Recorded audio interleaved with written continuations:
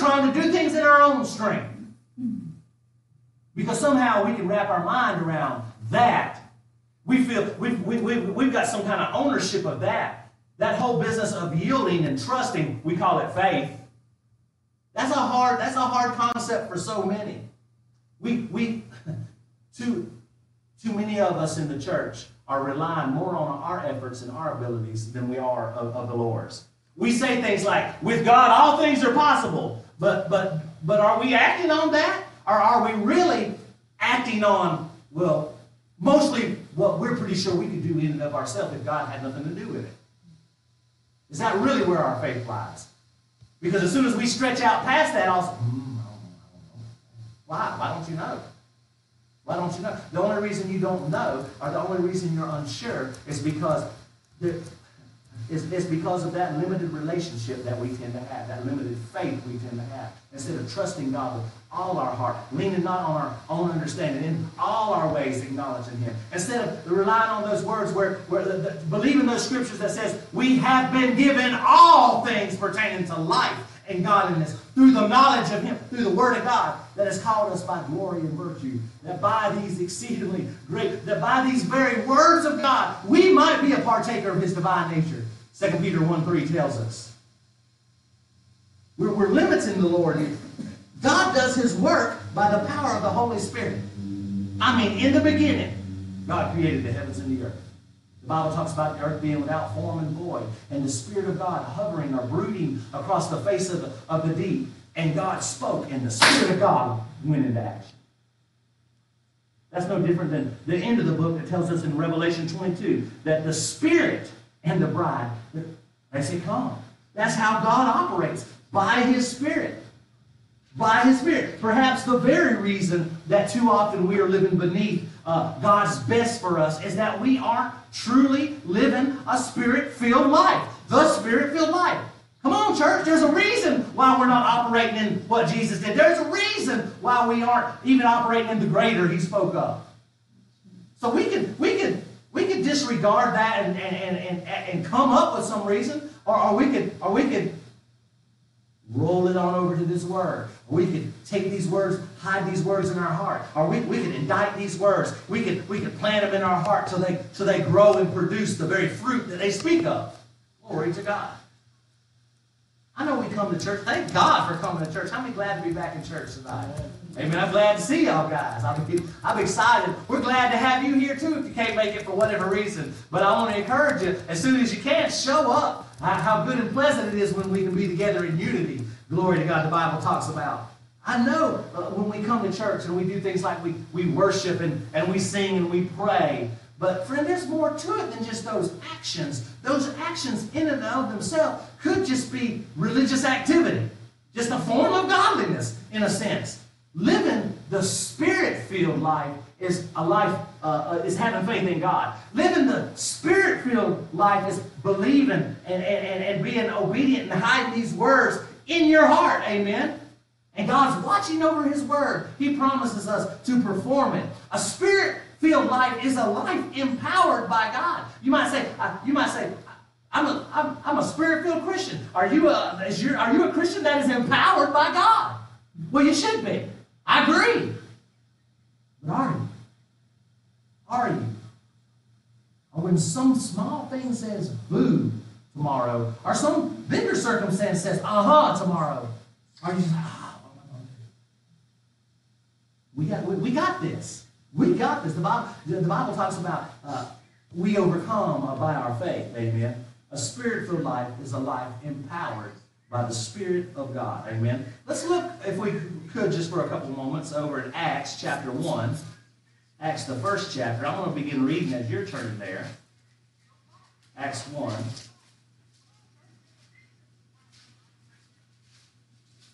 The former treatise have I made, O Theophilus, of all that Jesus began both to do and teach until the day in which He was taken up. After that day He was taken up, He through the Holy Ghost had given commandments unto the apostles whom He had chosen, to whom also He showed Himself alive after His passion by many infallible proofs, being seen of them 40 days and speaking of the things pertaining to the kingdom of God. Verse 4 says, and being assembled together with them, commanded them that they should not depart from Jerusalem, but wait for the promise of the Father, which saith he, you have heard of me. For John truly baptized with water, but you shall be baptized with the Holy Ghost not many days hence. Friend, I'm telling you, the Holy Ghost is the very power, the very life source of the church. Let me read on. Verse 7, and he said unto them, or let me just pick up in verse 6. When they therefore were come together, they asked of him, saying, Lord, wilt thou at this time restore again the kingdom to Israel? And he said unto them, it's not for you to know the times of the season which the Father has put in his own power. In other words, he says, that's not your concern. He goes, but you, verse 8, shall receive power after that the Holy Ghost is come upon you. And you shall be witnesses unto me both in Jerusalem and all Judea and Samaria and unto the uttermost parts of the world. And when he had spoken these things, verse 9, while they beheld, he was taken up. Somebody say taken up. And a cloud received him out of their sight. He was taken up, which verse 2 tells us that Jesus was walking. Verse 1 tells us Jesus was walking the earth, doing and teaching the Word of God until the day in which he was taken up. That's verse 9. He was taken up, and after that, through the Holy Ghost, the church operated. Still doing what Jesus was teaching and doing. The theme hasn't changed. What Jesus was doing hasn't changed. It's just now it's through the Holy Ghost. Through the body of the Holy Ghost is giving commandments unto the apostles. Glory to God. But you wait until you receive, in Jerusalem, until you receive the promise of the Father. Friend, the Holy Ghost isn't an optional accessory to the Christian life, okay? It's not like, well, you can have power seats or power windows if you so want, or you don't have to have it, or heated mirrors, or, No, he's a necessity. As a matter of fact, verse 4, Jesus commanded them. That's not an option. He commanded them that they should not depart from Jerusalem. That's not a suggestion, that's a commandment. Verse 8, and you shall receive power. That reminds me of what Zechariah said. Not by might, nor by power, talking about yours, but by my Spirit, saith the Lord. Somebody say amen. Amen. Amen. We have to get this. See, it's not about how important or how valuable or how gifted or how talented a person is in and of himself. That's not what gets the job done. Not the stuff that God dreams are made of. Amen. The Bible tells us that eye hasn't seen, nor has ear heard, nor has it even entered the heart of man the things that God has prepared for you. In other words, what you can accomplish is so much lower on the scale of what God has for you than you could ever imagine. What you can accomplish in and of yourself is that doesn't even register compared to the things that God has planned for you and purposed for you and provided the way the steps of a good man are ordered of the Lord. And he delighteth in his way. In other words, the plan God has for you, the provision to accomplish it, it's a setup. It's already, God's already walked the road before you and provided what you need. So, are you willing to let God do with your life? Amen. What he wants to do? Are you willing to let God use you? Willing to let God lead you, guide you, empower you? I mean, how open are you really to serving the Lord? If it's convenient, if you're having a good day, how open are you really to walking in his plan for you? Some people act like God's trying to hide his plan for them from them, like God's will. It's like hide the point. Here's his will, and he's like, "Oh, you got close to it, I'm gonna move it over here." So you can't really find it. It's just out there dangling like a carrot on a stick. That's not how God operates. God's wanting to reveal these things to you, but the Bible tells us in 1 Corinthians 2 that he reveals these things by his Spirit. By his Spirit. That's the only way you're going to know the things that God has for you, by his Spirit. I mean, think about this. When Jesus chose his disciples, they weren't the smartest cookies in the box, it doesn't seem like. They were fighting amongst themselves all the time. They were from this walk of life, that walk of life. All of them weren't, brain surgeons like Jethro, Bodine would say. As a matter of fact, the Bible says, 1 Corinthians chapter 1, verse 27, that God purposely chooses the foolish things of earth to confound the wise. But yet God chose them. Okay? Just ordinary people who allowed God to use them. And how? Boy, how did He use them? He chose them. He's chosen you. Just regular people with gifts and issues. With talents, but perhaps problems. Hello? Just ordinary people that He's called to not walk in His plan in their strength, but in His. But in His. We don't walk in what God has for us in our own strength. It's by His Spirit working through us. It's always that way. Don't settle. Church, don't settle for second best. Allow the Holy Ghost to bring change in your life. You might say, I don't need no change. You need some change. It doesn't matter who you are in here. The Bible talks about going from one degree of glory to another. The best haven't arrived in the kingdom of God. There's still more. There's still more. Glory to God. There's still more for you. Hallelujah. He's the one that produces fruit in our lives, whether it be spiritual fruit or a manifestation of the promises of God. He's the one who produces that fruit.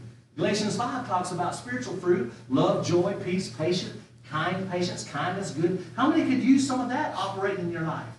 I know the Howard household could always use a little more love, joy, peace, patience, kindness, goodness, faithfulness, gentleness, and self-control operating in it 365 days, no days off a year.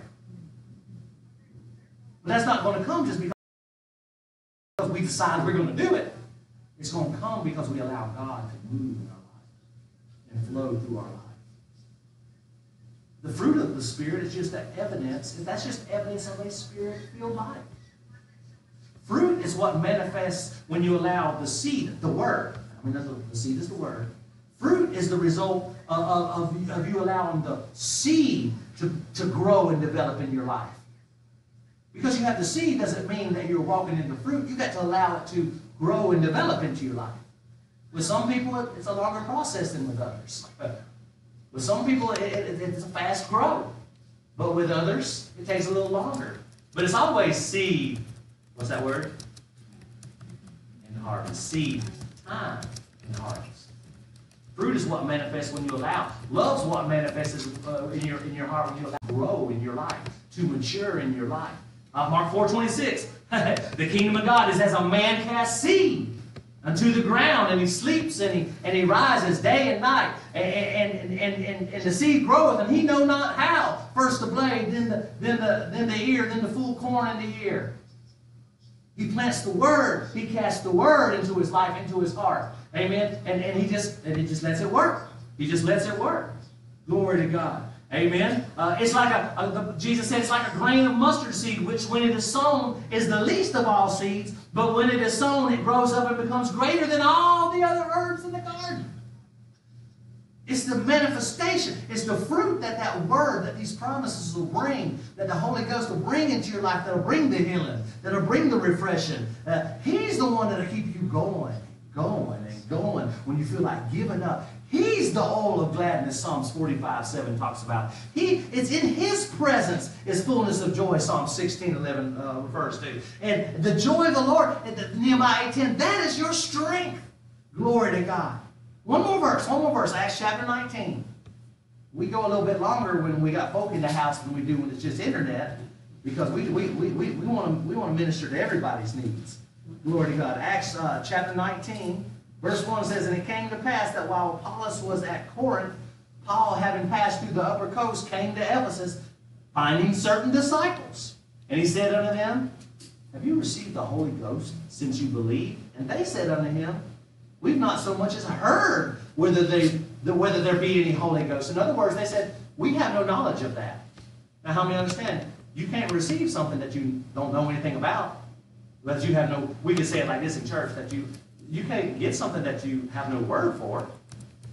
They didn't have no knowledge. They didn't have any word about the Holy Ghost, so he wasn't operating in their life.